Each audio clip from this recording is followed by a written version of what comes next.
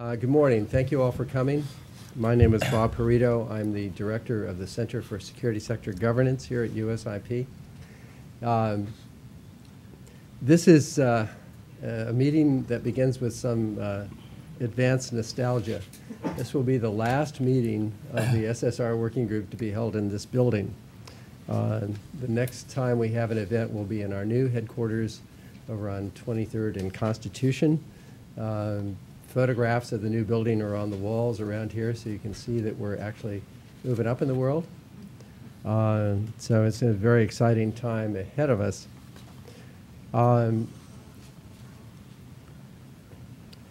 This is the second time that the SSR working group has looked at the nexus between the disarmament, demobilization, and rehabilitation, DDR, and SSR, security sector reform.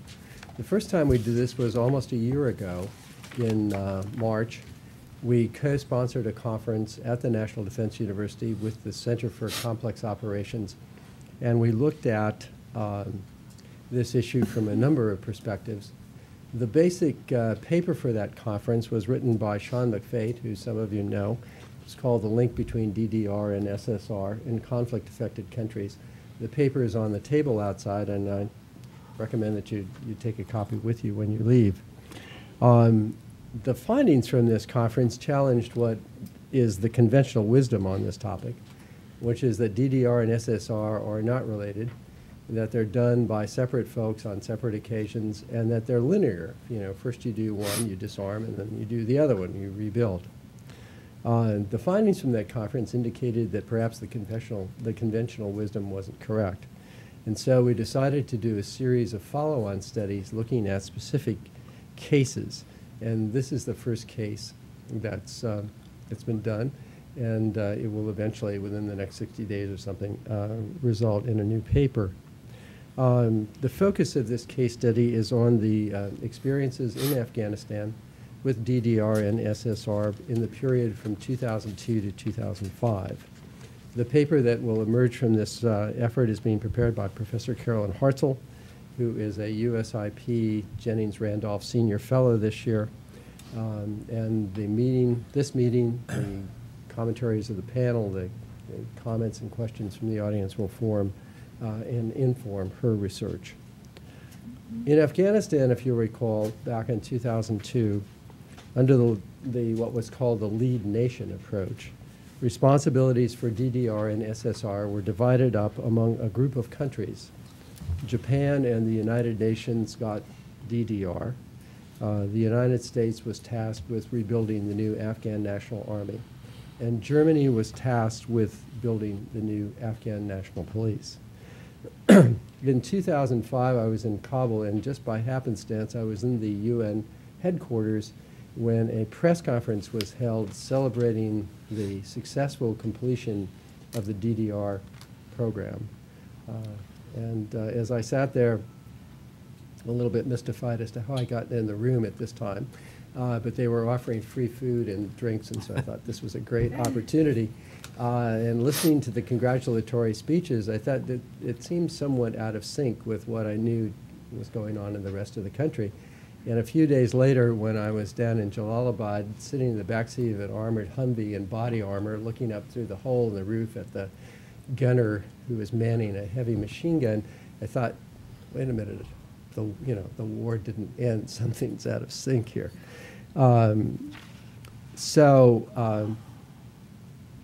Perhaps in keeping with that thought that something was out of sync, I encouraged Professor Hartzell to title her paper something like DDR in Afghanistan, Did We Disarm Our Friends? So anyway, we'll see. To discuss this and other related questions, we have put together an extremely distinguished group of experts this morning. And perhaps it's only fitting that in this sort of final event in this building, the panel has kind of a feeling of a family affair. Our first speaker this morning will be Professor Hartzell, who's with us this year as a Jennings Randolph Fellow and taking a year off from her day job where she's a professor of political science at Gettysburg College. Our second speaker will be Shah Mahmood Mikhail, who is the director of the USIP office in Kabul. He is also a former Deputy Minister of the Interior, and during this period, 2002, 2003, 2004, 2005. And Shamabu doesn't remember me, but I was going through my card collection the other day, and I came up with his card, and I was one of the thousands of foreign visitors that filed through his office during the period when he was the deputy. But Shamabu just got off a plane yesterday. He's actually participating in 2 conferences this morning, so we have him for a while. But if he gets up and leaves, it's because his schedule, which I've seen looks like a dentist's office schedule. You know, there's something going on every 15 minutes. Our third speaker is Tom Donnelly, who is the director of the Center of Defensive Studies, or Defense Studies, I'm sorry, at the American Enterprise Institute. Tom is really a neighbor. He lives across the street or works across the street. He's invited me across for coffee on a number of occasions, and this may be the first time I've ever reciprocated and invited you over. So I've been looking for an opportunity to do this, and it's finally come. And finally, Mark Sedra, Senior Fellow at the Center for International Governance Innovation and a Senior Research Scholar at the University of Waterloo in Canada. I've been up to visit Mark. He's been down to visit us. He's spoken here on numerous occasions. We always use him in the same way. He's always the guy that speaks last and criticizes everyone. So, but it's a gathering of old friends up here, and I want to welcome you. And when we finish with the presentations by the panel, then we'll open the floor. I want to say one more thing about Mark, and that Mark has just produced the most amazing new book, The Future of Security Sector Reform. It's available online, and so tomorrow, put in a plug for Mark. Mark is speaking and introducing his book at a rival think tank in town, which will not be named, of course, but if you're in front of the Center for Strategic and International Studies tomorrow morning at 10, go in and listen to a presentation on the book. Anyway, thank you very much, and we'll begin. Professor Hartzell? Okay, thank you. You want to stand up and speak to the podium? Yeah, you have to, because you can't be photographed. I really do then. No, the cameras will not capture you if you're sitting down. That was my strategy. All right. Okay. Thanks to Bob and the working group for inviting me to participate in this, and to all of you for braving traffic and weather and whatnot to be here today. Let me just start by giving you a really brief outline of the remarks I'm going to make, just by way of kind of a guideline here. I'm going to start very, very briefly by just outlining the objectives of the DDR program in Afghanistan. Speak also quite briefly about the challenges inherent in carrying out DDR in this particular environment and security sector reform. I'll also speak and limit my remarks again about the process, how DDR played out in Afghanistan. Talk a bit about the outcomes, and then end briefly with what happened. How do we account for the types of outcomes we saw there? So let me start first just by saying a word about the objectives of DDR in Afghanistan. All right.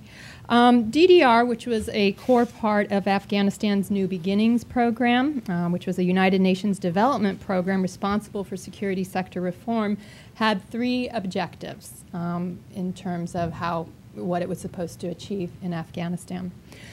First was to break, and I quote here, the historic patriarchal chain of command, end quote, between former commanders and their troops in the country.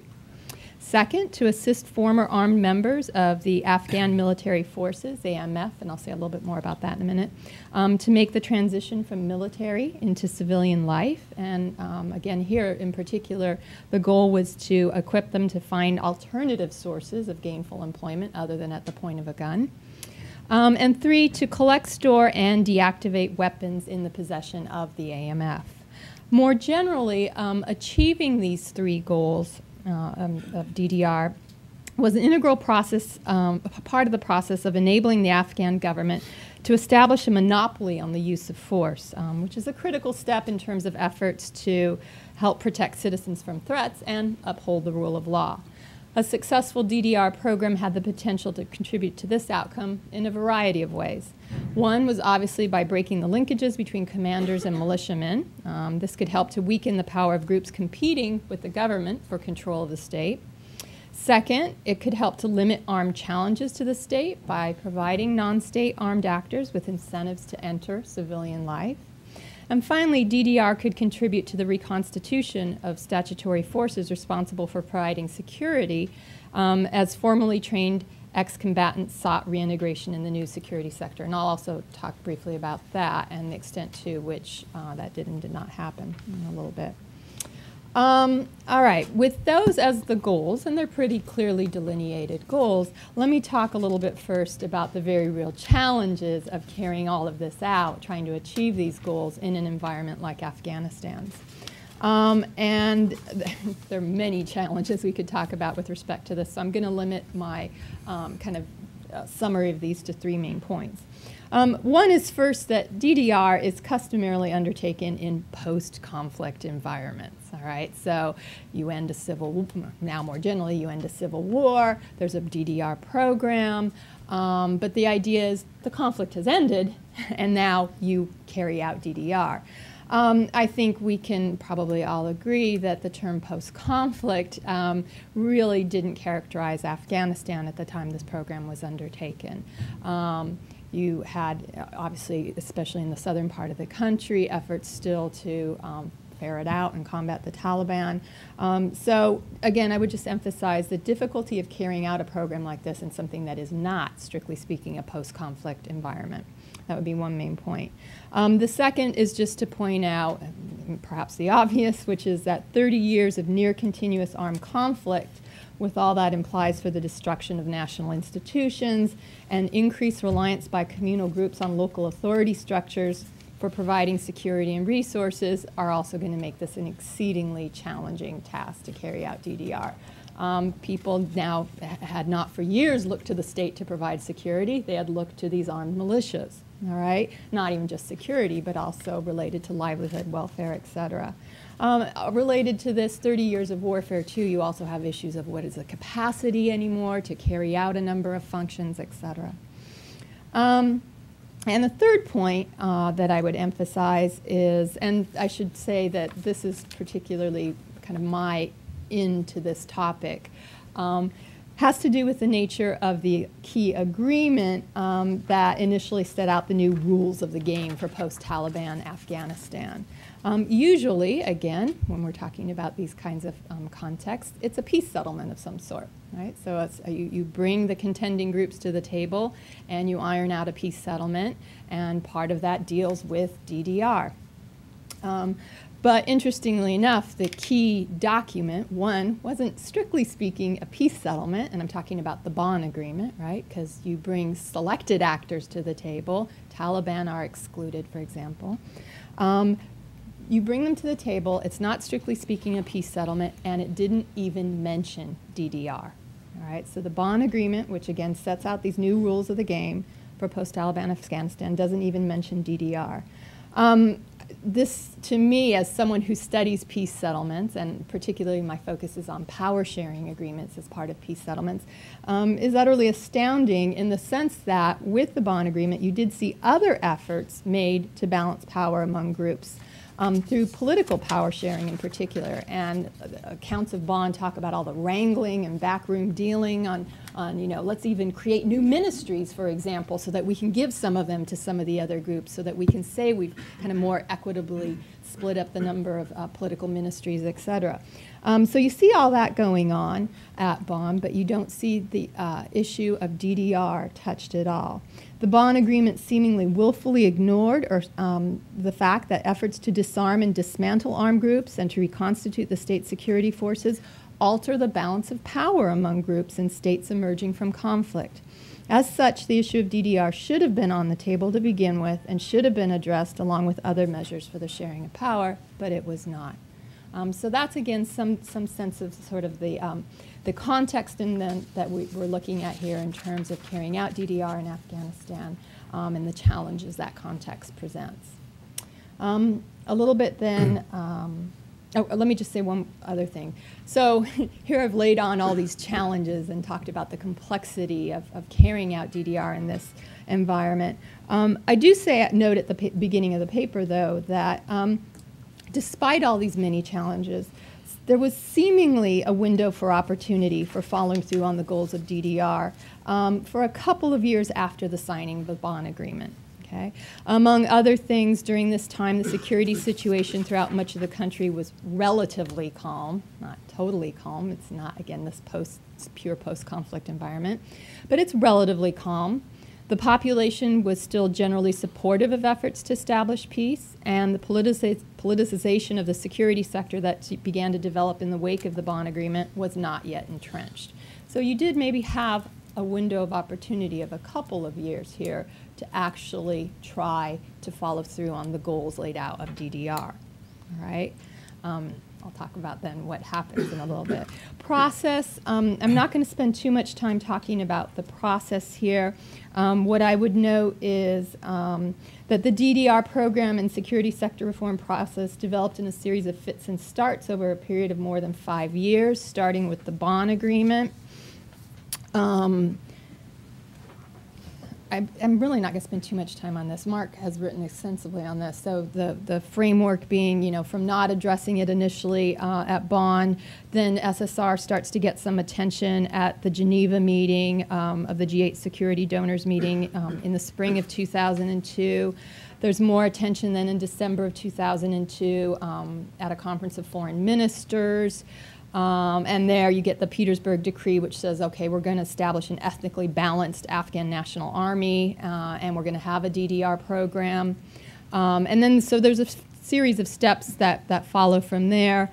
And what I know is then an agreement to establish the AMPB was signed on in April of 2003. And essentially what I know is that it took 2 years to get a framework for DDR in place. And so nearly 2 years after the collapse of the Taliban regime, you finally had a framework in place then for carrying out DDR. Okay.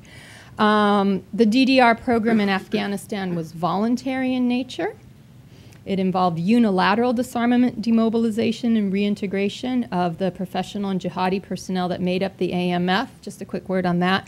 AMF was, for lack of a better word, the title given to the militias that had collaborated with the coalition forces in the fight against the Taliban and al-Qaeda. They became the formal military structure that would be subject to DDR. There were many, many other armed groups that were excluded from the AMF. These would later be declared illegal and later became subject to the DIAG process, the disbandment of illegal armed groups, which did not itself kick in until the latter half of 2005. So DDR was focused just then on these groups that were given the sobriquet of the AMF. It was initially established, AMPB, as a 3-year program. The disarmament and demobilization process lasted from October 2003 to November 2005, when AMF forces were deemed to have been completely disbanded. Apparently this was the celebration you witnessed, or the AMPB concluded the reintegration component on July 1st, 2006, and as it was proudly proclaimed, in time and within costs. That was sort of the big achievement that was signed off on with respect to that.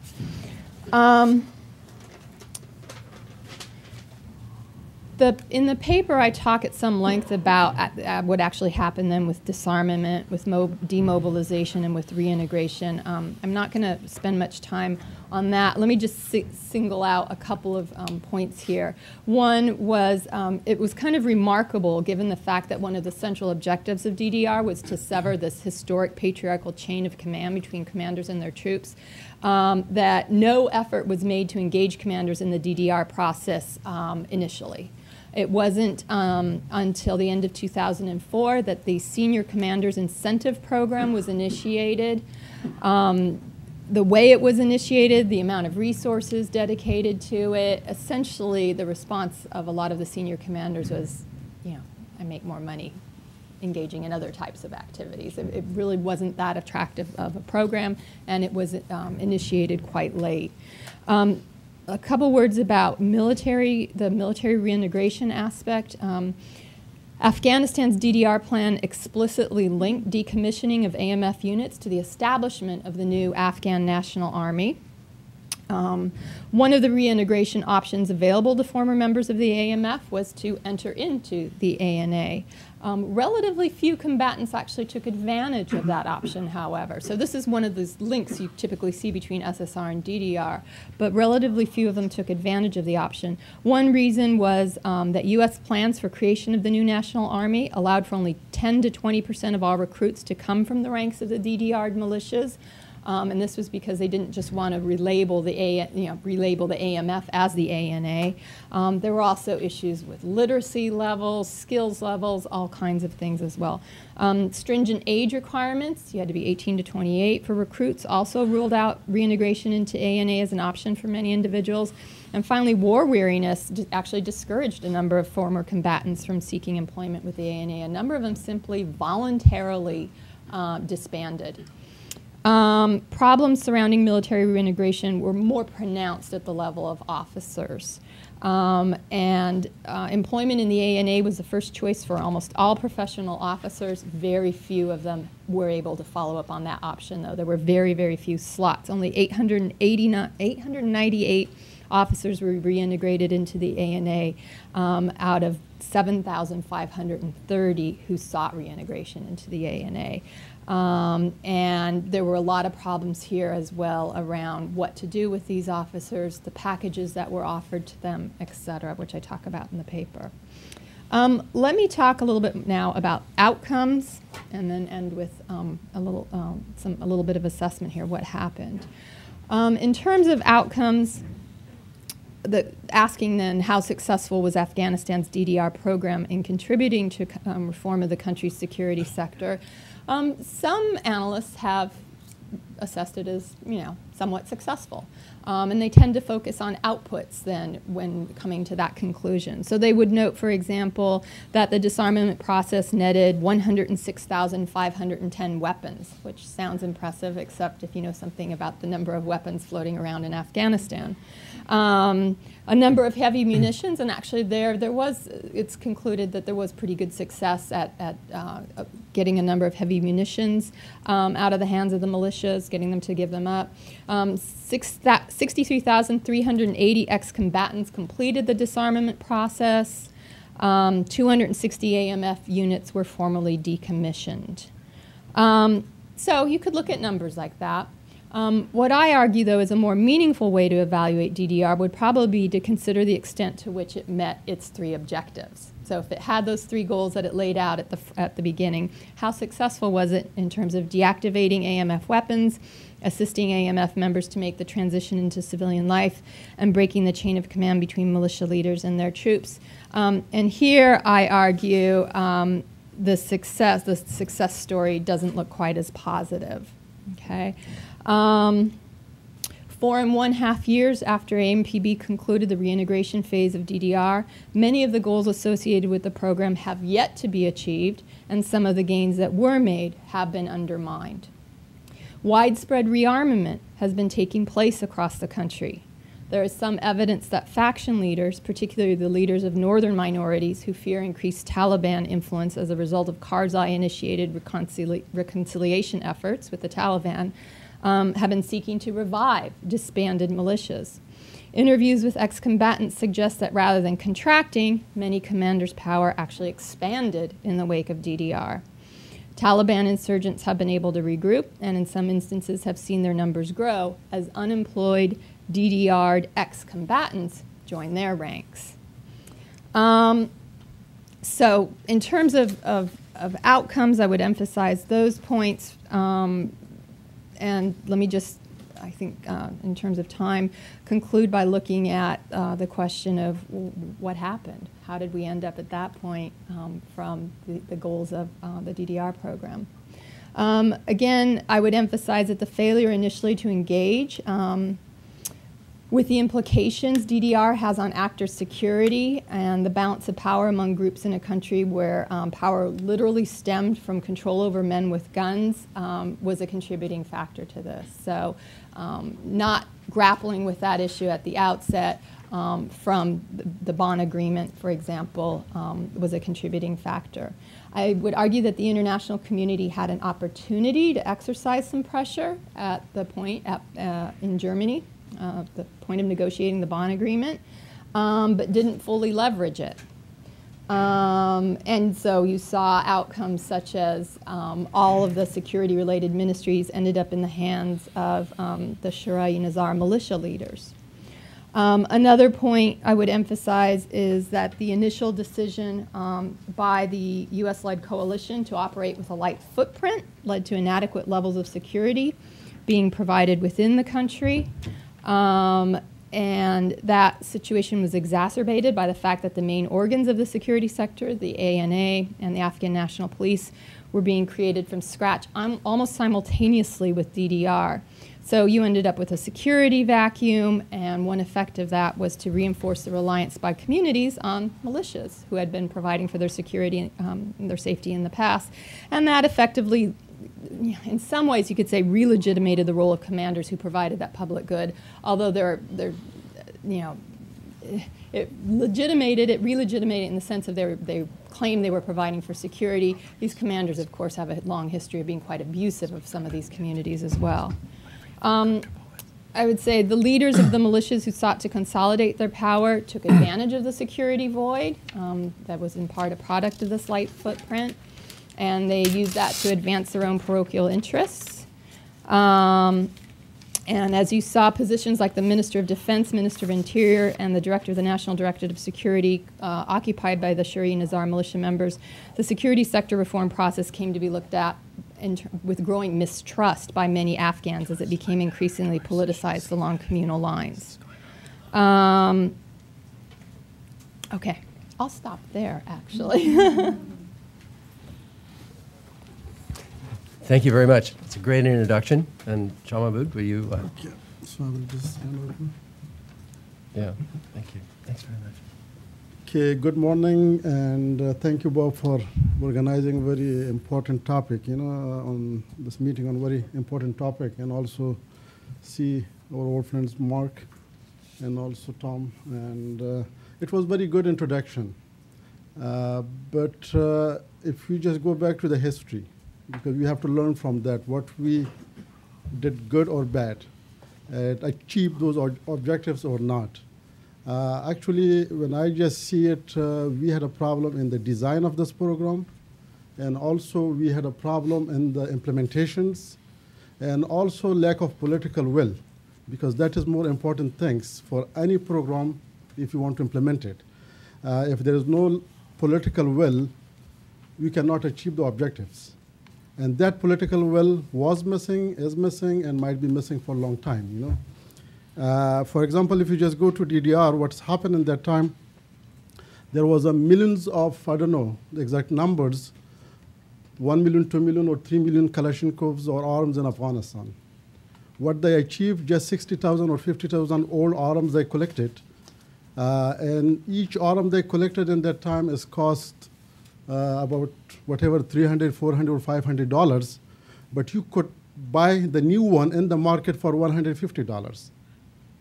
So instead of that, we go to the program and to the process. If you're just buying, these things might be more cheaper, easier than to really go to the process. And then what has happened later on from Central Asia, after the Soviets collapse, most of those arms were coming to the northern and that were transferring to the south, to the Taliban side, and from the south, drug was going on the same route to the north, and from the north to Central Asia and all the way to the Europe. So this became a very, marriage of convenience for arms dealers and drug dealers, in the same time it has happened.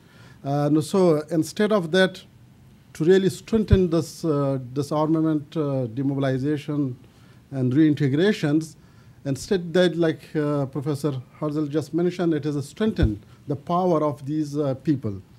But inside the system of the government also it has a problem, because when I said the lack of political will, those 800 people officer who stay in the ANA, the Afghan National Army, they're in charge for senior positions. But more of the professional people who just had experience in the military, they didn't get those jobs, So that people become in charge there. And secondly, those who were not integrated there, like my former boss was saying, they were just dumped on the Minister of Interior to just integrate them in the Afghan National Police. So meaning we just brought it from there put them in the training course, and just legitimize their powers and send them back to the same community where they came from. So this created mistrust between the in the eyes of the people, because police has to protect the people. But unfortunately, police in Afghanistan, or because of this kind of a process of DDR, even they don't protect the state. They protect their own interests. And so now whatever national security forces we have in Afghanistan by quantity, but that quantity is not protecting the states, not protecting the people, they protect their own interests. And that is a big challenge, you know, because many times we just talk about 170,000, 132,000. Even one time in the Interior Ministry, we were just talking, I was talking with the ministers, and he was just saying, okay, if we dismantle all police in the country, maybe there will be no differences in the security, and people will be more safe in the absence of these police, which cannot protect the people, you know.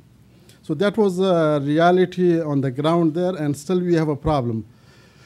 But just go to the security sector in general, it is not question how many people you disarmed, how many Afghan National Police you build, or how many ANA you build, but the question is how you reduce the threat level.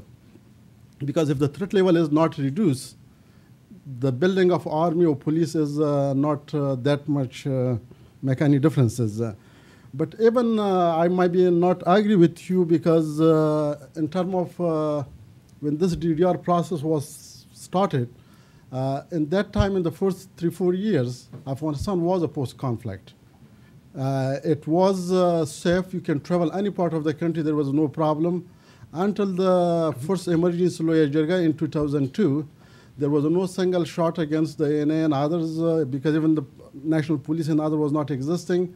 And I was conducting election for emergency law Jarga in 4 eastern provinces, in Nuristan and Kamdesh district, which is very remote there.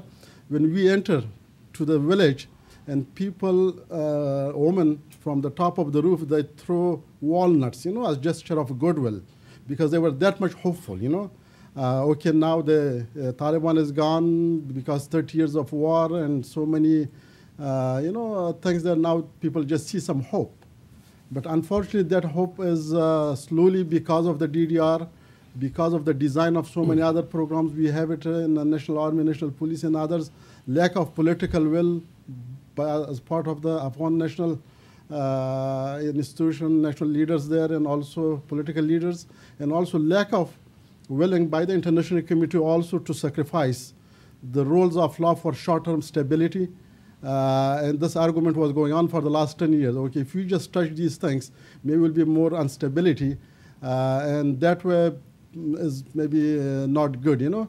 But in fact, rules of law is a big issue, and as long as if you don't focus on that, maybe we, according to the human rights people, you know, just maybe whatever crime has happened a few years back, if you even forget that, if somebody commit crime today and you are soft on that, you cannot bring stability to a country. And the most important thing with the DDR was that it was not linked to the security, governance, and development things in the country, because money was spent, and who is in charge of the DDR? For example, the second vice president, who was himself was a warlord, who was part of this militia, so he was the one who was doing the DDR. And so that was the reason you cannot bring stability to the country, cannot implement the program in the right way. How to design it, who implement it, what is the political will, these three or maybe more important things, maybe we can discuss in the answer question session later on. Thank you. Thank you very much. Tom? Okay. Thank you. Very interesting. Well, I know why Bob invited me in the first place. It's because I'm the neocon troglodyte from down the street. And as such, you need somebody to both simplify, if not oversimplify, and clarify what's obviously a complex picture. I was struck in Carolyn's presentation, and I recall, because like everybody in Washington, I also made the pilgrimage to Kabul and in 2005 and 2006, visited the deputy minister who was the exemplar of a good guy in the Afghan government at the time. But Carolyn's line about the DDR folks being very proud of being on time and under budget struck a very resonant chord for me, because not only was it true of that program, but I would say it's true even today of the entire American and Western approach to the problems of Afghanistan, are driven by the desire to do it cheaply, to do it on schedule, and without very much reference to conditions on the ground. Analogies between Afghanistan and Vietnam are always kind of sketchy and not probably worth the effort, but soldiers used to say that we didn't fight one war in Vietnam for 12 years, but the same one-year war 12 times over. And maybe that's somewhat true about Afghanistan and about the DDR program in the larger context, and that's really what I want to begin to talk about. Carolyn also quite rightly said that the goal of the program, as the entire goal of the time was to give the central government, to make the central government the dominant, to be able to control the means of violence. Nobody, I don't think, really expected to take every Kalashnikov away from every villager or every RPG or even every mortar. But it was important to get the heavy weapons out of people's hands, and I want to return to that. But also, this was part of a larger process. In other words, to weaken, if not completely eliminate, the forces that had been fighting previously, to build Afghan structures that could dominate the means of violence and begin to bring the rule of law throughout the country, and to do it through the vehicle of a central government, and also to provide sufficient Western security forces in the interim to enable that process. In the forum, this is also about the time that ISAF was stood up, meaning that it was going to be not just an American-led and dominated mission, but that the burdens were going to be shared, particularly among NATO countries. And in that context, the labor was divvied up through the lead nation system. In many ways, all of those elements, I mean, there's a reasonable structure, but none of those elements was either adequately resourced, adequately structured, or, as we have seen in the interim period, adequately carried through on. And in there, to me, they seem like elements of a whole rather than discrete pieces. Again, if you wanted to get from where we were in 2001 to where we hoped to be, and where I think we still would like to be today, all of those things have to take place, not in the absolute sense, or in, and this is particularly true when it comes to the demobilization and reintegration elements of DDR. Those were always going to be the most difficult challenges. I hesitate to speak about the, unchanging nature of Afghan society, but certainly where it was by the time the Taliban was overthrown, which was, as everybody has said, at the end of a long and very painful and violent period of war, culminating in an even the ugliest period of all, the Civil War of the 1990s. So the likelihood that the various warring parties, factions in Afghanistan were going to easily demobilize and be reintegrated into a common society was probably well outside the scope of this program. Those are inherently, I think, worthwhile, still necessary goals, but something that the DDR program did not have the resources to do and needed to be encompassed. That was an important start to try to pick apart the former military structures that previously existed, none of which, including the rump of the Afghan army, was an adequate basis for building truly national forces. On the other hand, I do think that the stripping away of heavy weapon stocks was genuinely a success of the DDR program, and something that was critical to do. Again, one only has to look back to the nature of the conflict of the 1990s, which is not, characterized by, great tank battles or anything like that, but those heavy weapons were particularly useful for the siege of Kabul, for example, for being parked outside the city and shelling sort of indiscriminately cities held by, and from time to time, places like Kabul were shelled by multiple factions simultaneously. So while Afghan warfare was not necessarily characterized by great mobility or tremendous amounts of firepower, it had an incredibly grinding quality, and the heavy weaponry was essential for that. So getting that out of the system, was a very good thing to do, even if at the time it was probably the case that many of the systems were not in great repair or even non-functional. And that's something that will, even under the worst case scenarios, be of great benefit and provide a cushion even if things go very badly in the future. So that is a real but unsung achievement. It was the one that was easiest to do, the one that the DDR program was best structured to do, but even allowing for that, I think it's something that we should be very grateful for.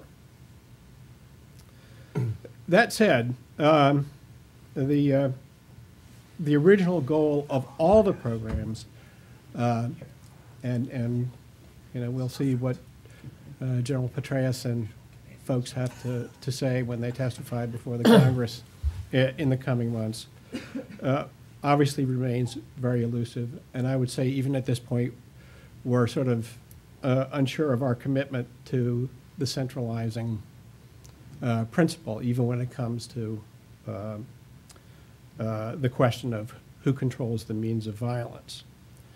If you're looking for local solutions in the provinces and still trying to build, particularly the ANA, to begin with the ANA, but also carry it through to other elements of the security sector, there may be some inherent contradictions that you will live to regret.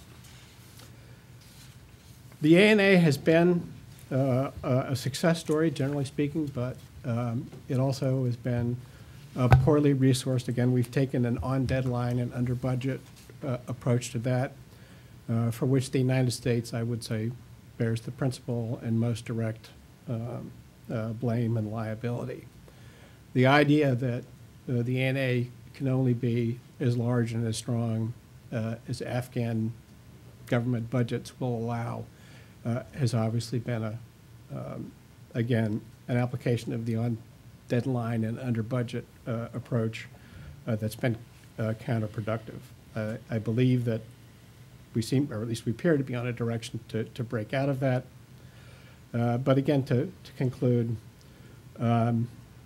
this whole prospect, or whole project of deciding who controls the means of violence in Afghanistan, again, not to expect that, again, every villager will have to give up his rifle or his RPG, or, draw the line where you like. But that when push comes to shove, that the Afghan government doesn't lose a firefight is still a principal goal that we should aspire to. And it's tragic that we haven't gotten farther in that project in 10 years than we ought to have done.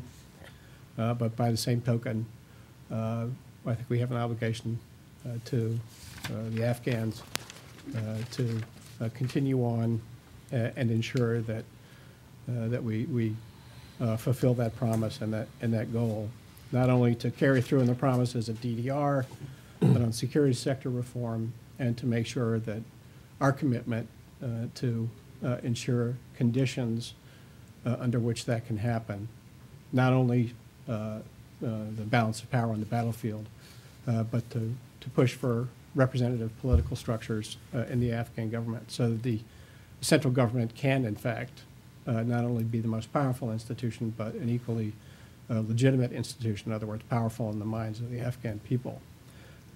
who's, again, 10 years on, as far as I can tell, the desire of most Afghans, first desire for most Afghans is still to be safe and secure, to be able to rebuild their lives. Thanks. Thanks very much, Tom. And very good. Mark? I told Mark that it's now appropriate for him to get into his leftist socialist Canadian tendencies here, so on the other side of the equation. It's a problem when you're supposed to be the contrarian speaker and you agree with a lot of what's been said. But I'll see if I can add some nuance and a little bit more detail to a few of the very good points that have been made. I think Professor Hartzell's paper is very good, and it provides a very good overview of the immense challenges that DDR and SSR have faced in Afghanistan, and in fact, I think the limited success of both projects. I mean, it's very difficult to think of a more complex and difficult environment for these types of initiatives than Afghanistan. I think first I want to say, why is it that these two projects are connected? Because we often talk about the nexus between DDR and SSR. In fact, I just attended a conference called the Nexus between DDR and SSR. And we can see DDR as creating the security space for the development of security institutions and justice institutions for that matter, through the breakdown of armed groups and the removal of weapons from society. And SSR, for its part, can help give citizens and ex-combatants the confidence to relinquish their weapons and return to civilian life. Together, these processes can transition former warring factions into united security forces and effective government bodies. Unfortunately, in my view, the opportunities presented by the natural synergies between these programs was not adequately exploited in Afghanistan. This partly reflects, as I said, the difficult environment in Afghanistan, where we saw high levels of insecurity, although only after the first couple years of the post-conflict reconstruction process, acute political instability, and perhaps the most problematic factor, a multiplicity of different actors, foreign and local, each with their own unique agendas and interests. But it also reflects failures in policy and strategy, as well as, and I think Shah Mahmood hit the nail on the head, a lack of political will. A lack of political will among donors and a lack of political will among local actors to see these processes through. Now, I think it has been said, and I agree with this point, that there was a window of opportunity to advance DDR and SSR in the first couple years of the post-conflict, I should say, the Bonn Agreement. After all, the security situation was relatively secure. I myself was able to travel around the country into areas that I wouldn't go to today. Warlords had yet to reestablish their fiefdoms and were, in fact, many of them were sitting on the fence. They were fearful of being hauled off to a tribunal or The Hague. They weren't sure what the position of the United States and the international community would be on past crimes. And the population was genuinely war-weary and eager to see a transition to peaceful politics. Of course, polls are always problematic in a place like Afghanistan, but every poll I saw from that period showed that people wanted to see the guns being taken away. They wanted to see the different militia groups disarmed. So this confluence of factors created a very conducive environment for DDR and SSR, which frankly was just not grasped. So why wasn't it grasped? The big question. First of all, poor planning. Any good DDR program, pick up any publication that will tell you about DDR, they'll say it's based on a good needs assessment, good planning. This was never undertaken in Afghanistan. I often joke that the first plan for the AMBP was written on a cocktail napkin by a couple individuals who won't be named, but there was no baseline data was collected. The initial strategies and approaches were built on hunches and guesswork, not solid study. The ad hoc nature in which the program was advanced was a product of this early beginning. When you read Professor Hartzell's paper, and I hope you do, the various programs and sub-programs that made up the AMBP almost seem as elements of a well-constructed and deeply integrated plan. Those of us who are on the ground know it wasn't. This was, again, more of a trial and error approach, where when they experienced roadblocks, they had to hastily establish new initiatives, cancel old initiatives, and so on. The reality was very messy and convoluted, with the program, again, largely advancing in an ad hoc fashion. I think the biggest problem, though, and I could go on for a while on this, was the lack of political will. The U.S., for several years, of course, was arming subnational militias under the context of the War on Terror to fight the Taliban, to root out al-Qaeda. The United States was not interested in disarmament at the time. For that matter, the Afghan government, particularly the Northern Alliance, was not interested in disarmament. Even though President Karzai delivered some beautiful speeches on the matter, this was really for donor consumption. Shah Mahmood mentioned the chairman of the Demobilization and Reintegration Commission was ranked by the Afghan New Beginnings program as the second largest militia commander in the country, who was not disarming. This was the individual who was supposed to lead the program, set the example. In fact, I saw a private document which listed the top 10 IAGs, as they were called, illegal armed groups, and about 8 of them had high-level positions within the government. What message does that send to the population? Was any pressure exerted on those individuals to disarm? No. So there was not the necessary political will, and different actors were not willing to invest the type of political capital into this process to make it succeed. The third reason was the failure to address mid-level commanders. The high-level commanders were already rich, they were already taking part in the political process, and the low-level soldiers could now access benefits through the Afghan New Beginnings program. But the mid-level actors felt in the cold. The basic DDR packages were really not enough for them, but they also didn't have the status and prestige to enter the political process or to make large amounts of money in the illicit economy. So it was not until a couple of years into the program that they really got serious about trying to address these commanders, but perhaps it was too little too late.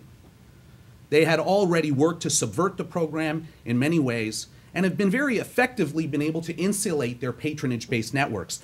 And one of the big problems in the police is they took those networks into the police.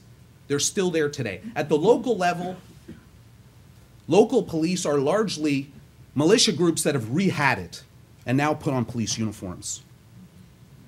The fourth factor is the lack of focus on reintegration. Would you believe that there was never any labor market survey done to determine how to develop proper reintegration options?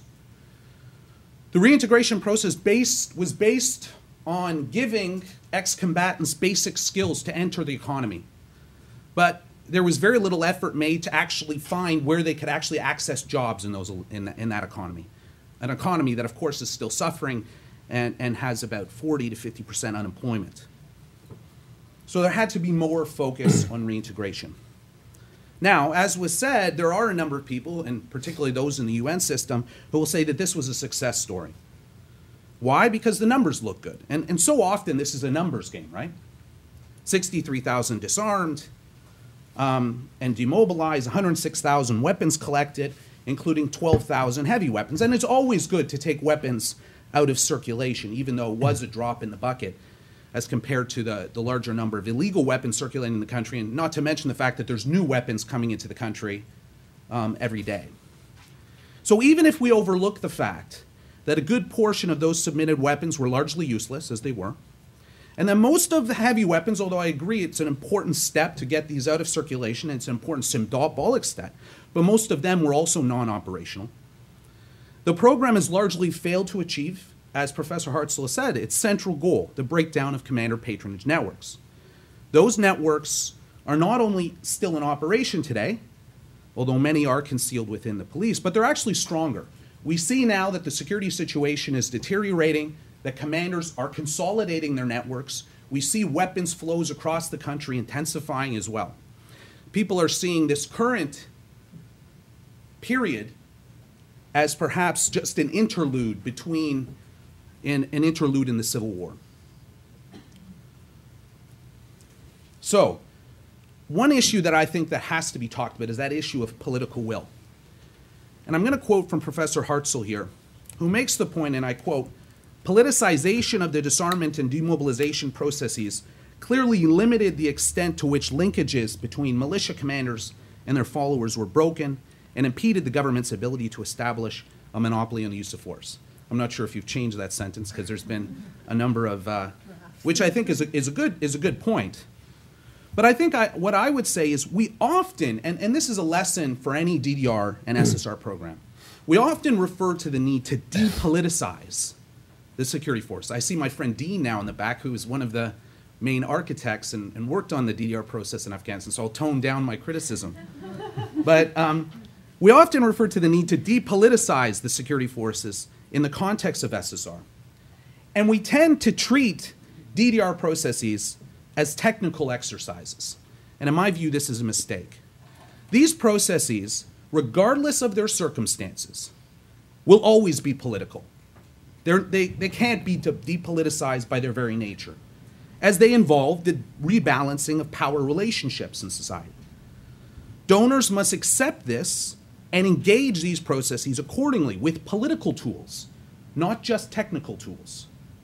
And in my view, it was the unwillingness, and I'm happy to go into this further in the question period, was the unwillingness of states like the United States to invest political capital and take risks in this process that doomed demilitarization in Afghanistan.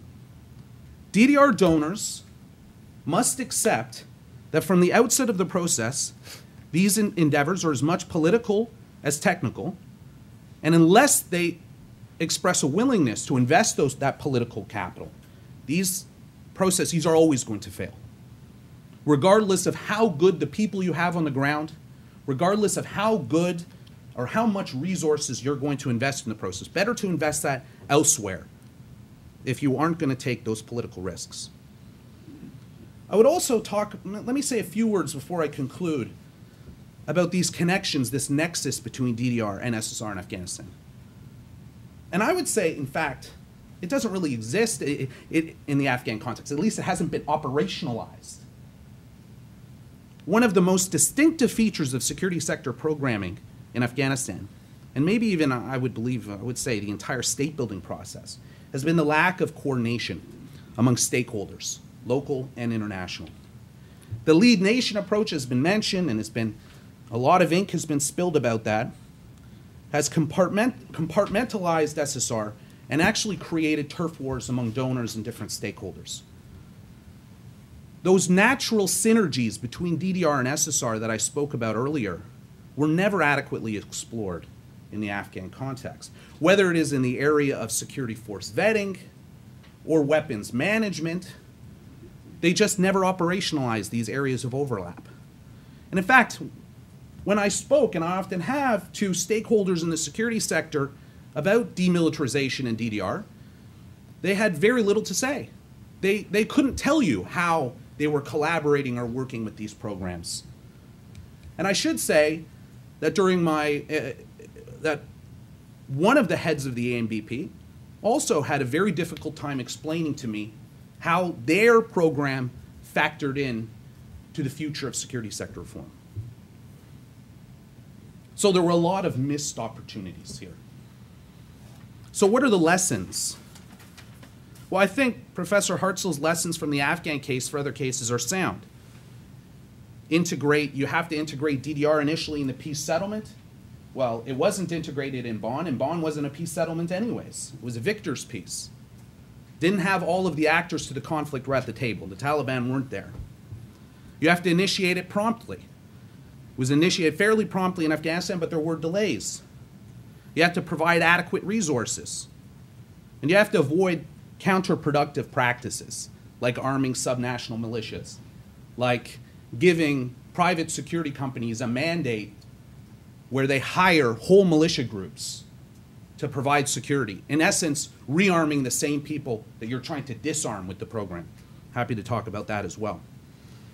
I'd merely add the following. It is not enough to start these processes early. They have to be done right. Because we often talk about windows of opportunity, but we sometimes go a little bit too far. If the program is poorly constructed, it doesn't matter about the timing, it's going to fail. These programs have to be based on good assessments and baseline data. They must be rooted to a sound strategy, and most importantly, they must be built on some sort of political consensus, preferably as was stated in a peace agreement. Otherwise, as I've said, it's better not to invest in such programs at all, because poorly devised or implemented DDR and SSR can do harm. We can reignite conflict cycles, and I would say that in fact in some areas of Afghanistan we have done harm. I would also hasten to add just at the end here that what we haven't talked about was some of the successor programs to the DDR program, and I'm at time, like the DIAG program, which has been a colossal failure. And since I'm out of time, we can discuss that in the question period if you wish, but thank you very much for your patience. Thank you very much. I want to thank the panel for 4 really excellent presentations from different and really engaging perspectives. And now I want to open the floor for questions. For those of you that have been here before and know the drill, we invite you to step up to the microphones on either side. That way we can capture your comments for the television cameras that are in the room. When we get to that point, I want to ask you to identify yourself by name and by institution, and hopefully we'll have more questions than commentary. But first, while people are moving to the microphones, we are webcasting this event. We have an audience out there that's larger than the room, and I want to start with a question from the audience that's online, from Jonathan, who is from the Democratic Republic of the Congo and is a student in Indiana University School of Law. Clearly what we're talking about here has implications and applications in other conflicts. His question is, how do we ensure that people who go through the DDR then join the new National Army have things really changed? So the question really has to do with how do we to ensure that there is a linkage between DDR and SSR, and how do we ensure that individuals involved in this process actually get to where we want them to go? Somebody want to take a shot at that? Start? Professor? I guess I would say there's an interesting study by Nick Sambanis that shows that, in fact, he claims that one of the biggest impacts of DDR is actually it's important to have the follow-on integration into the new military forces, that one of the biggest impacts this has on helping to secure the peace is that it provides employment for these now demobilized soldiers. So I guess speaking to that, a lot of these peace agreements that deal with issues of the military and DDR and then integration into new military forces oftentimes purposefully inflate their militaries for a period of times afterward, just as a means of providing employment for these now demobilized soldiers, so that they are essentially, the hope is that by giving them this form of employment, they won't prey on others in other fashions. So I guess I would just say that, you know, there is this interesting economic argument as to the importance of integrating them. Now that doesn't, I mean, I haven't even addressed retraining, you know, vetting for human rights abuses, all kinds of other factors one has to look at. But there is this interesting argument about the importance, in fact, for the stability of the peace, of making sure that you do absorb large numbers of these once you've also addressed these other issues. Thanks very much. We'll take our first question. Hi, Richard White's Hudson Institute.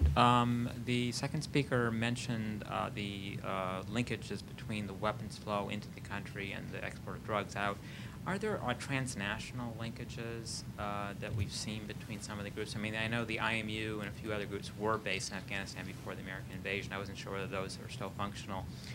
And then the second question, and these are for anybody who wants to answer, is the return of Russia, is that going to affect the process? Because the Russians, as we know, trained and equipped much of the current factions as well as the military. And so if they're going to start re-engaging in military training and so on, can they assist this process? Thank you. Do you want to start? Yeah, okay. Look, I would say there are a couple of things. I mean, it's annoying, but I think true that the military particulars do matter. Controlling the international flow of small arms and easy to transport weaponry is extremely difficult to do. Certainly, some of the things that are most fretful in the current situation in Afghanistan, such as improvised explosive devices, are either homemade or, again, to the degree that they involve imported know-how and technology, again, just fundamentally easily transported. I don't think that anybody has seen a significant reintroduction of heavy weaponry that's mobile and packs a lot of firepower. So it depends on the circumstances, and it depends upon again, the quality of the weaponry that you're talking about. It would be very difficult. I mean, there would be a huge signature involved with reintroducing large-scale weapons. We would have to be especially negligent, although that may not be beyond our capacity, to miss the reintroduction of heavy weaponry to the levels and of the type that were prevalent in Afghanistan, in the 1990s or even after 2002 or 2003. Actually, just I want to, the first question about the people who DDR. If DDR only is effective from my personal point of view experience, if in a country there is a group of people, they fight against the government or state, and then you just say, okay, just find somewhere for them how to reintegrate it. But in the case of Afghanistan, we were in the war for the last 32 years. So everybody is involved in the war one way or another, So that was, you cannot reintegrate 30 million people in the system, that is not possible. So that was the reason it has to be linked to the security sector reform, good governance and developments. It come to be a comprehensive way. We have to talk about that, because if you just go back to the security sector reform, I didn't talk about too much about that. But in the one way we are trying to do DDR, then the DIAG is coming. Then is coming with auxiliary police. Then is coming with Afghan Public Protection Forces. Then we just come Afghan local police forces and some others. So in one way we are trying to build an institution, another way we are trying to undermine it, some things. So that was really is a big dilemma in Afghanistan things. In terms of transnational, it is transnational because the drug dealer, billions of dollars, money is, drug is going on from south to the north, from Central Asia all the way to Europe is coming. These are people involved in different ways, And so it is a very big, you become a war economy, and then there's so many other things is involving, because those who are in charge, why they should bring stability? Because they will lose money, they lose power and so many other things. So that is things. But in terms of building military, of course you should have what is the objective of the military to build? Because what is the military doctrine, For example, if I just ask somebody, I would like to build national police in Afghanistan, is more important than to build a national army. Because whoever is in Afghanistan, whatever regime is there, they need a good police. But the army, you have to fight against the neighbors and other threats. We cannot compete with our neighbors, no matter whatever army we just built, some things. And so that was the reason is we didn't focus on the police. For example, if you just see, the actual money, resources come to the police in 2006. So 4 years after the collapse of the Taliban. Especially even the US government was not thinking that building police, they were just thinking this is part of nation building. So, but they didn't see this is part of war on terror, because if you just talk about counterinsurgency, police is the main factor for that. So there are so many other issues. We didn't go on details on that, but Thank you very much. Can I add something very brief? I want to take a couple more Okay, questions, sure. and then you can jump in. What? Russian return part? Go ahead. Just, the Russian, yes, they want it, but Russia just see what is going on in Afghanistan. They just keep themselves. If things changing, they say then we have an option, we have a plan, we have others. This is all kind of not actively engaged in Afghanistan, because the Russian only just gave a little bit money or something arms to the ANA, But in fact, they are not involving in the development in the last 10 years, is not that much. So they just keep what will happen in Afghanistan and then have to play later on. So in Karzai is also playing for the same things, the present in the same way. What will happen? So they're on deck, but not in the game, right? Okay, I think that's it. I want to take two questions now. We'll take one question from this side, one question from that side, then we'll stop and we'll ask the panel to respond. Please go ahead. Stanley Cover with the Cato Institute. I always like to evaluate current events through the prism of history. So that's my question to you. Could you fill in the blanks in the following sentence? What we are trying to do in Afghanistan with DDR and SSR is what X successfully did in Y back in Z. Please, let's have the second question. We'll start with you. Oh, great. Hello, my name is Deepali Mukhopadhyay. I'm at Princeton University. My question is maybe not so different in that I'm wondering if one possible lesson of the DDR experience in Afghanistan is that the international community and the certain elements in the Afghan government were actually trying to fast forward a process that in other states, when you look back historically, took hundreds of years to establish a monopoly on the legitimate use of force. And that in fact, in the Afghan case, there are many examples of negotiations and bargaining that has gone on over the last 10 years that show something not like the DDR goals that were set forth, but the integration of commanders, sub-commanders, and fighters into the political system in a way that has reduced violence and begun a process of political transformation in the country. Thank you. Thank you. Okay. Okay. Mark. Well, I mean, to answer these questions, I mean, first of all, one of the problems in this field is, I'm not sure where the gentleman is that, oh, there you are. Yeah, okay. I'll look through four people to you. One of the problems in the field is there are few clear success stories when we're talking about DDR and SSR. There's no one exemplar. I mean, some people will refer to the former, in terms of SSR, the former states of Eastern Europe, the former Soviet Union. Some would talk about South Africa, post-apartheid South Africa. But of course, these are far removed from cases like Afghanistan, some of the failed states and conflict-affected states we're talking about today. There are elements of success in the Balkans, in Kosovo and Bosnia. There are elements of success in places like Liberia and Sierra Leone that you can draw on for DDR. As well as SSR, but there are a few clear success stories, and we're still developing this doctrine and these ideas. So part of this is, I mean, in terms of it, this is sort of a developmental process for these concepts. But even in the Afghan context, even according to the basic policy prescriptions and frameworks and strategies that have been developed from experiences in some of those cases I've talked to, they did not adhere to any of them in many respects. That and there are a number of reasons for this. I mean, the events on the ground were so problematic, the conditions were so difficult, that it led to expedient thinking on certain cases. Also, there was such a range of interests. It's not like in Sierra Leone where there was one main donor, the British, or even in Iraq where there was the United States as one of the main donors. There's a range of different donors. The United States has taken a clear role now, but this created huge coordination gaps and problems and discontinuities in the process at various stages.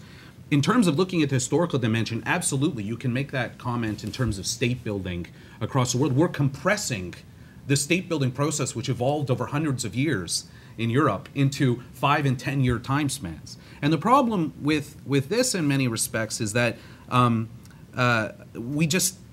perhaps I would say is one of the biggest obstacles to state building is the fact that the short-termism of the international community in this process. That because of the nature of our democratic electoral cycles, we can't plan beyond 5 years. Afghanistan, of course, 10 years, this is one of the poorest countries in the world that just emerged from 30 years of war. Even under the best circumstances, it would still be in a difficult position today. I mean, the fact that it was never going to be a Switzerland of Central Asia at this stage in time. So it was always going to be problematic. But the fact that we were, and I think Tom's comment that 12 one-year wars, absolutely fabulous. I'm going to steal that. I stole that. Yeah. But, I mean, that's exactly how this has been planned. I can tell you that every time I go to Afghanistan, well, once a year, it's new rotations of people who are there for 1 year, there for 2 years. There's a few people who have been there for 5, 6 years and even longer. They're the institutional memory who complain and so on. But in terms of the people actually implementing the programs, there are people who do their tours and leave. And so there's no institutional memory. There's no sort of consistent policy. And I have seen, and those of us at this panel who have seen, and people in the crowd who have watched Afghanistan, have seen this, some of the same ideas recycled several times over this period. They didn't work the first time, and they're not working now. So it is a huge problem. But I don't know how we break out of that, because that's as much the way we do business as the challenges on the ground. Okay, thank you very much. I want to take 2 more questions. I'm Frater Ron from the Global Workforce Strategy. I'm an organizational psychologist, so I'm interested in this lack of coordination and integration and the underlying reasons for it.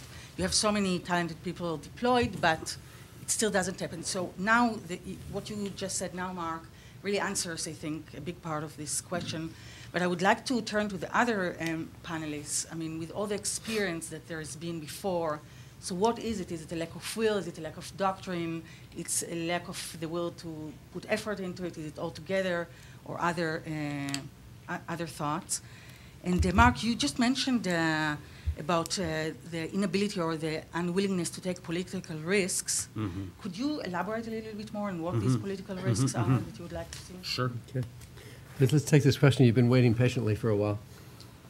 Hi, I'm Joshua Lee, National Defense University. My question is about the future for Afghanistan. We've learned what went wrong in the past, but where do we go from here? Has President Obama's surge had a positive impact so far, and will it in the future? How vital is Pakistan to the current conflict? Where do we go from here? Thank you. Start. Okay, thank you very much. I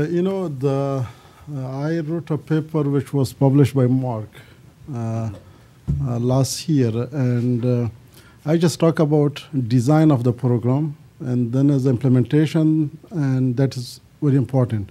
Unfortunately, in Afghanistan, if you just pick everything, we had a problem in the design, and also we have a problem in the implementations. The reason is that, again, is go back to the political will. And the short-term objectives, I just talk about that because, yes, always there is a short-term objective, mid-term, and long-term. But the question is, whatever you do in the short term has to fit into the long-term objectives. But if it is not fit to that and just undermine the long-term objectives, then we will have a problem. For example, like it is mentioned before, is just CMY, for example, Minister of Interior. In the last 1 year, maybe restructured 2 or 3 times, So every year just come with people and just put with new cover sheet and just say this is a new idea. And really this is a big problem. If you just go back, those who have an institution memory and what has happened, and we just look back, okay, why this program has failed, what was the reason, how it is succeeded, or what is a positive story on that, and then why it has failed, let's improve that, not to start everything from beginning again, just to create a parallel organization, others. So this is the issue. Question is, what we'll do in the future? It is very difficult questions, to answer. Still, I don't see it the right way. Because still our political objective is not quite clear. We have a coin strategy, but they have to meet the political objectives, So that was the reason it is not linked to fit into the political objectives, and that still is missing. And always somebody asked me a question, I just give you a famous story of Mullah Nasruddin. And he was riding on the donkey, and somebody asked him, Mullah said, where are you going? He said, don't ask me, ask the donkey where he is going, because I'm just sitting on the donkey. So sometimes we don't know which direction we are going, honestly. I would sort of like to give an answer that addresses, I think, the whole variety of questions. Beginning with a question about an improved DDR process. I think it's actually a mistake to have lumped all these different, disparate, and qualitatively different kinds of efforts into the DDR program. If you work backwards from the R to the second D to the first D, I mean, reintegration is not really a military task per se. It's really a broad social task. and even demobilization of militias, but particularly Afghan militias, is both a political and a social task and not a narrow military task. So to have set the parameters so broadly for the program was kind of a recipe for failure. But apropos of the question of the future of Afghanistan, and to further disappoint my brother from the Cato Institute, I think really even now we're at the beginning of a long story of American engagement, not only in Afghanistan but in South Asia, broadly speaking. It's too important a strategic issue for the United States. And even though many of our efforts, both say in the Persian Gulf or even in Europe, have been, at least to my mind, a fumbling around, trial and error situation where we try all the bad answers before we find a solution. I'm willing to bet anybody a six-pack that, although not much more, that over the course of time we stick with it, again, just because we can't afford to walk away. I'm heartened by the progress that's, the President Obama has learned some lessons. He kind of didn't want to be here in the first place, thought, like the Bush administration before him, that it was going to be a relatively low-cost commitment. But despite a lot of kicking and screaming, he's both extended the duration of the commitment. We've gone from a 2011 time horizon to the 2014 time horizon, technically past his first term in office. And of course, the level of forces has been increased even in the last month, I think, to try to secure what the administration and the command in Afghanistan believes are genuine gains of the past fighting season. I don't think this administration would have increased its bet if it doesn't think it was betting on a winner. So I think it'll be long, it'll be hard, but I think we'll also stick with it. Okay, can we take two more questions over here? My name is Arnold Zeitlin, and I covered Afghanistan for the Associated Press between 1969 and 1973, which was a period of relative tranquility at that time. I've just come back from 8 years in China, so I've missed a lot. I was particularly struck by Mr. Donnelly's remark, not only what he just said now, but when he spoke earlier of a obligation to Afghanistan. And I would appreciate if he could expand on that or explain what that obligation is and from where in Afghanistan it stems. Now, you also just mentioned we can't walk away, and I'd like to ask you if you could expand on that thought as well. Okay. Please, next, we'll just take the second question, and then we'll go to you. Okay, thank you. Yeah, I'm Tony Drexler, and I'm an international health consultant, recently back from Kabul.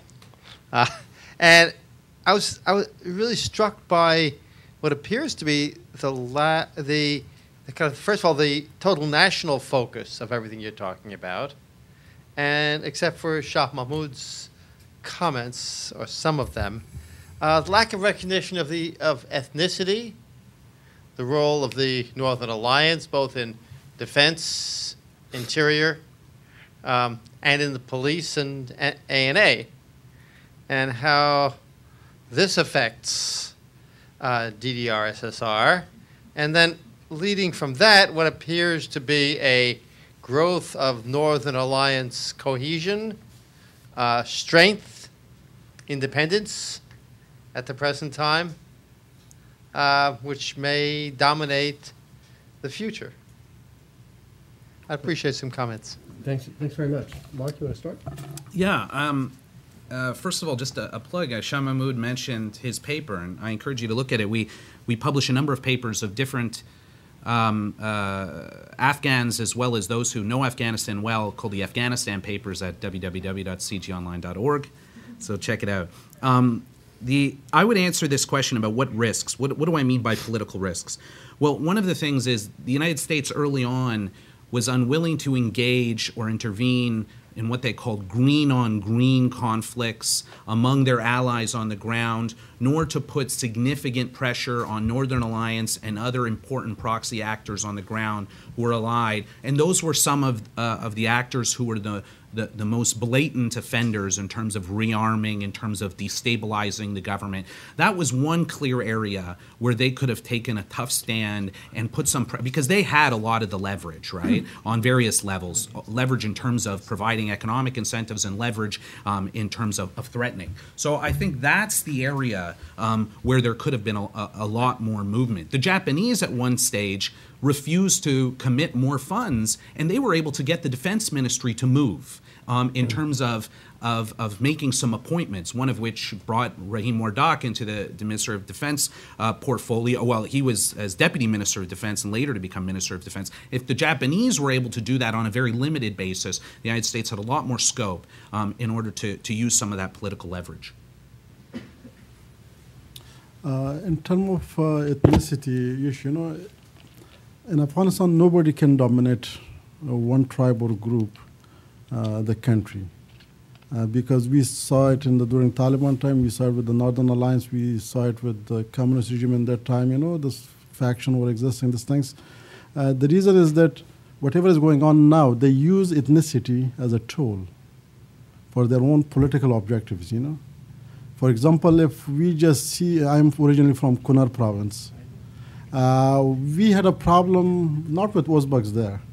We had a problem with our own warlords, with our own criminals in our own area, If you just go for each these players, they just suppress their own tribe more than they just did the other tribes, And so that was the reason, is that they just play as a game. But of course, it is more political when I just say political will and political issue, because you cannot find a government in the world. If you are in the government, you are against the government, Just I give you this example.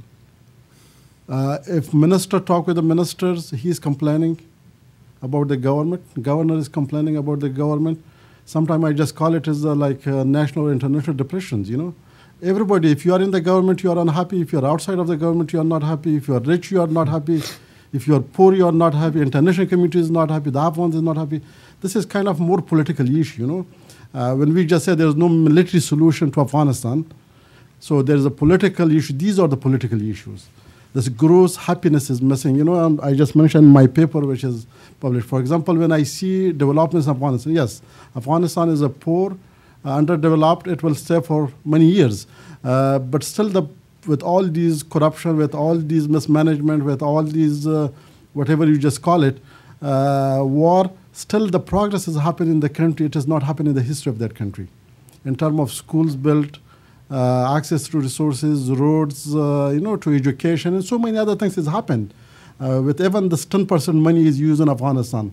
90% went to whatever way. But still it has happened, but still people are not happy. So the question is that we should design some things, link the security, governance, and development together. But now everything is going isolated from each other.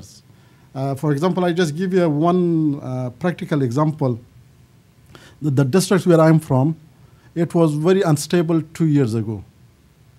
And then with change of one police chief in that districts, it's become stable.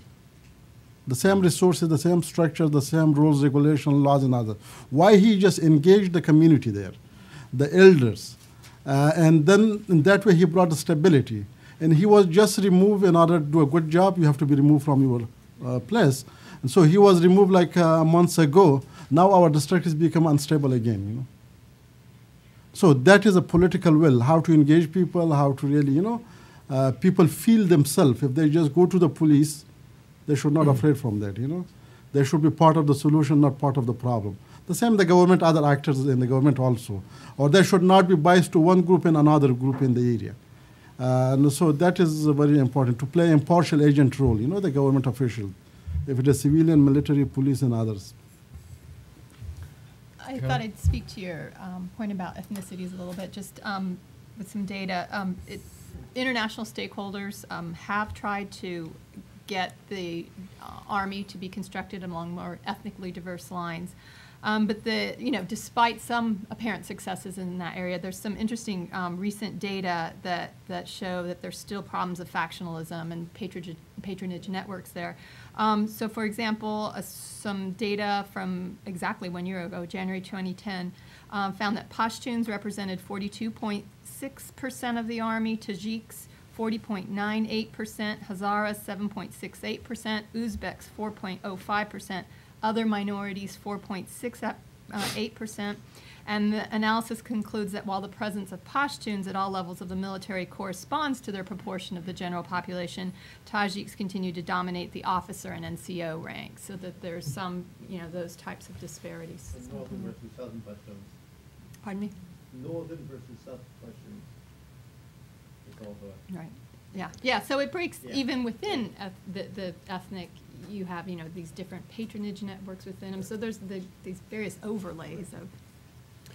Okay, I have another question I want to throw into this and then give you a chance to respond to that. Okay. Unless you.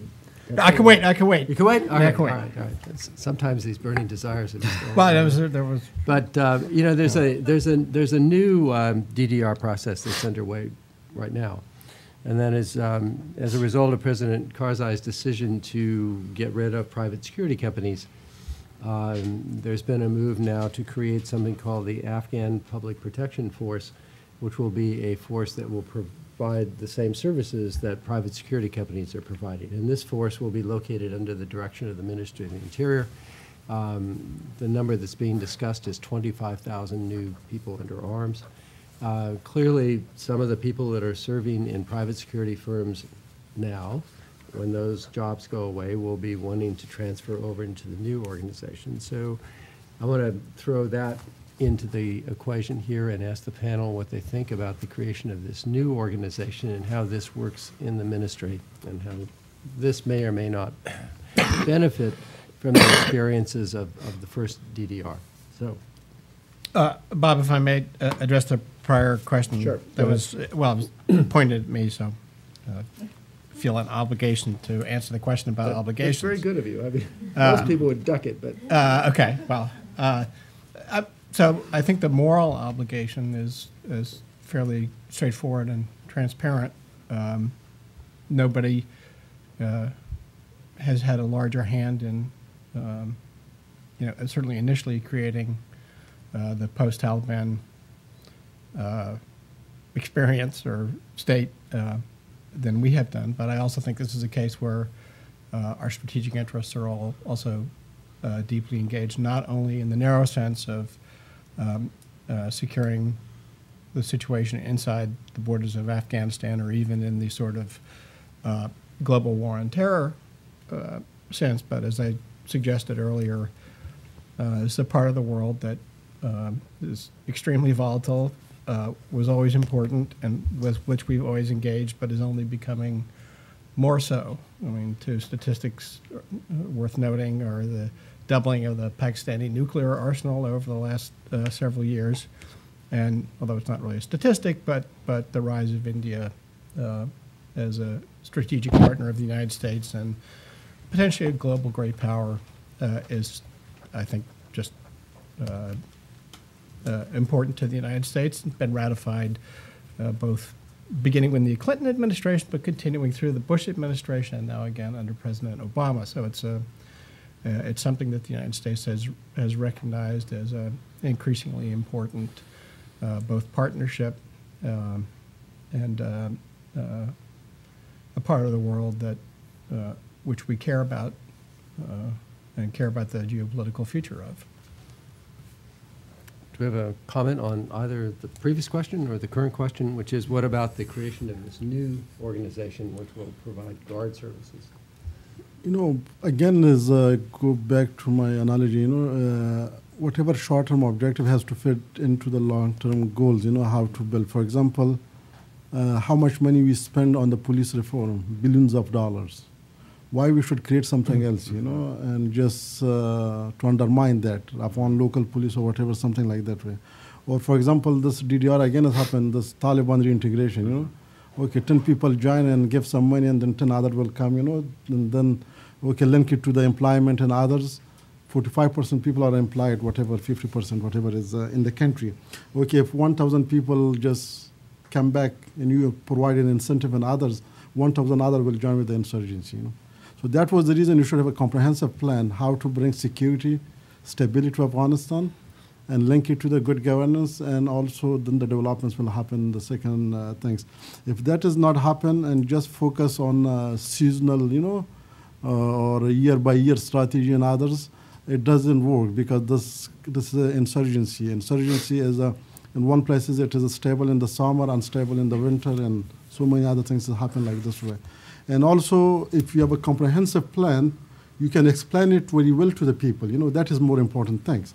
Now, when I just give you my story before, in my level, I don't understand what is going on, because we cannot explain to the people of Afghanistan, okay, this is our objective, this is our strategy, this is a program we want to implement it, and this way, people will believe that, And so now if we cannot explain it very well, then people believe rumors, disinformation, misinformation, conspiracy theories, and so many other things will happen to that. Even this reconciliation plan, we cannot explain it very well to the people, really what we want to achieve, how we want to achieve it, some things. And private security, it is a big problem from the day one, still is a problem. There is no doubt in that. But the question is how we can link the security really to strengthen the MOI, and MOI should be function very well. And now if you just go to all this recruitment MOI, the top police chief in the country is more than half of them is they're not professional. Still there are the mullahs, there's the commanders, and others, they are in charge in different places.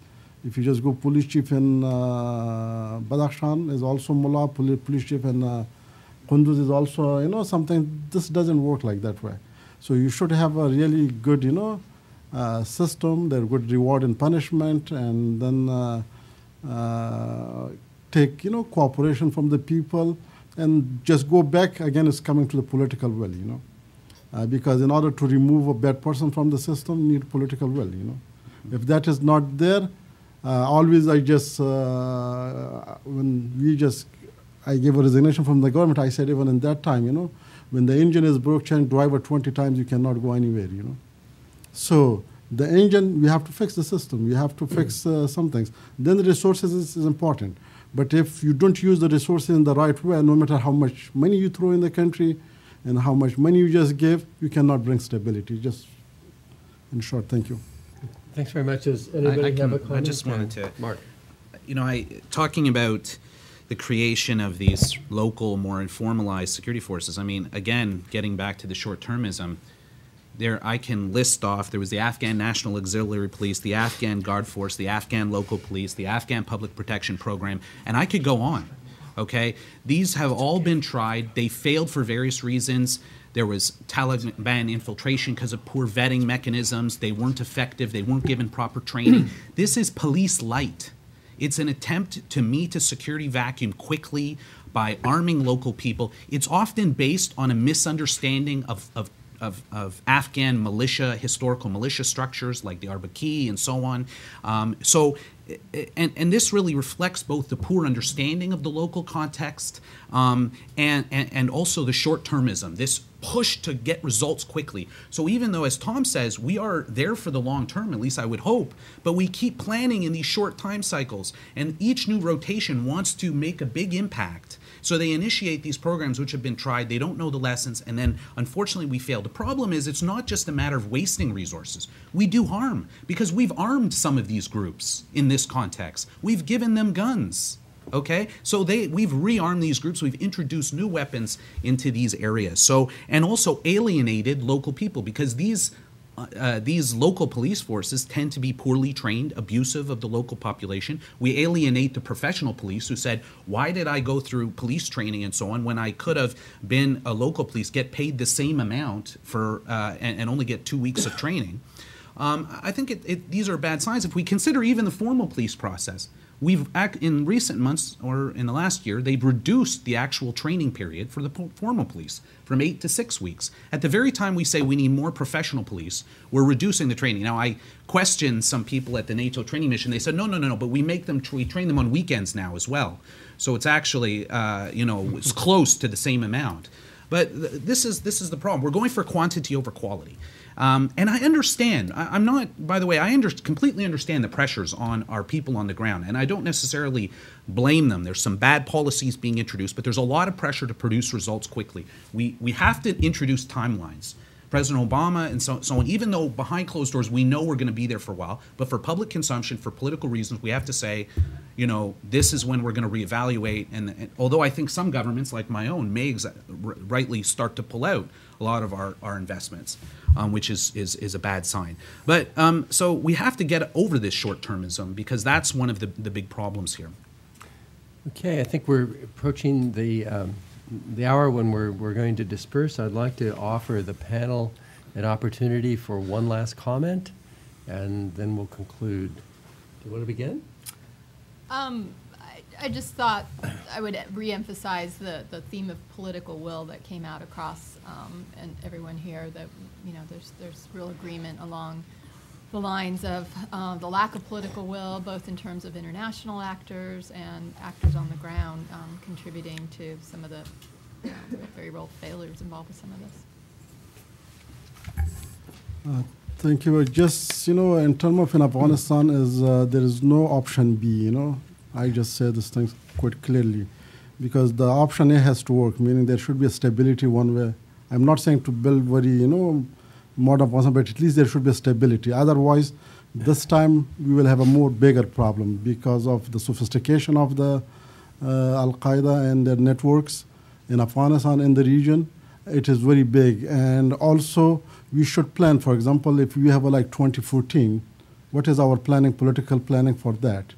Because we should not manage crisis after crisis. Now we are in that cycle. One crisis finished, we just start with another one, how to fix that. So we have to be a little bit proactive. Thank you. I've said pretty much everything that I meant to say, but just to sort of go back to the beginning and focusing narrowly on the DDR program, I would say it achieved the one thing that it was really capable of achieving, and the failings of the program, even though they're well documented, really ought to have their missions essentially that should have been done in other programs and in other places by other folks. So the lesson I would take is that we should not try to jam too large a set of ambitions into a narrowly designed program intended to take the firepower and the mobility away from the malign actors that existed when the program began. Mm-hmm. Thank you. Mark, last word. Okay. I think we have to, in a way, rethink how we do these processes. And as I said, we are in the stage still of developing doctrine. It's happening here in the U.S. government. It's happening globally in terms of how to work in these difficult environments. And there's a lot of lessons that we can learn from the Afghan case. I think initially we tend to operate with templates in many of these environments. I think there has to be a lot more of a focus on how you can improve the situation for people on the ground, improve security, improve governance. That means working at the subnational level. That means investing the proper political resources and political capital into this process to actually succeed. I think this is a long-term endeavor. And I mean, fundamentally, I think to echo what Shah Mahmood has just said, I think that there is no plan B. And I think we have to realize what are the consequences of failure in this context. And the consequences of failure are pretty drastic, both for the interests of the international community, but just as much for Afghans themselves. So with that, I'd also just like to thank Bob for organizing such a fantastic panel and for inviting me here to DC. Thank you very much. I'd like to invite a round of applause to the panel.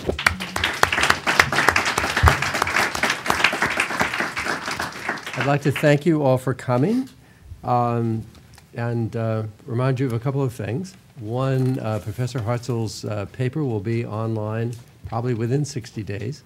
The move will slow us down a bit, but we promise you that. And secondly, I want you all to watch out for the next invitation to the next SSR working group, which will be in the new building. And so we'll look forward to welcoming you there. Thanks a lot.